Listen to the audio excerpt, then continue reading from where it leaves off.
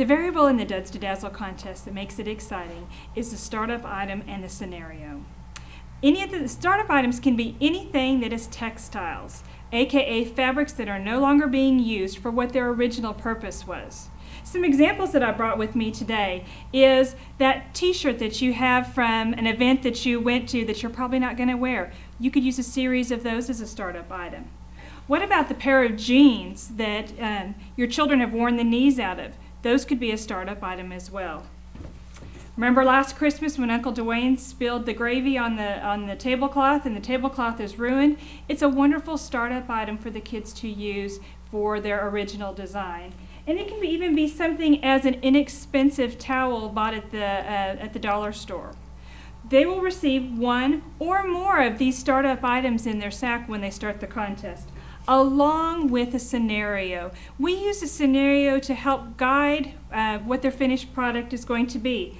Today's scenario that I have is jewelry and accessories, and what it's asking or telling us is that Charlene has been cleaning out her house, and what she found is she has a bag of t-shirts that she will no longer be using.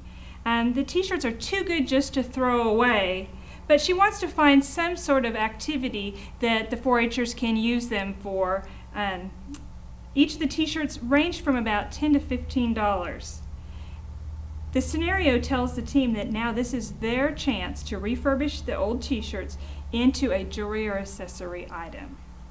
Some things to think about when doing the Duds to Dazzle contest is when you're practicing or you're actually hosting a contest, you don't want to spend a lot of money on these startup items. You want to use things that are readily available and that can be found inexpensively.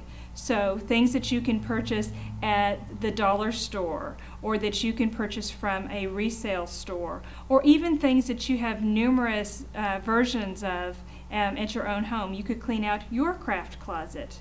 It's important that you don't spend a lot of money on those items, but it is important that during the contest that each category has the same startup item.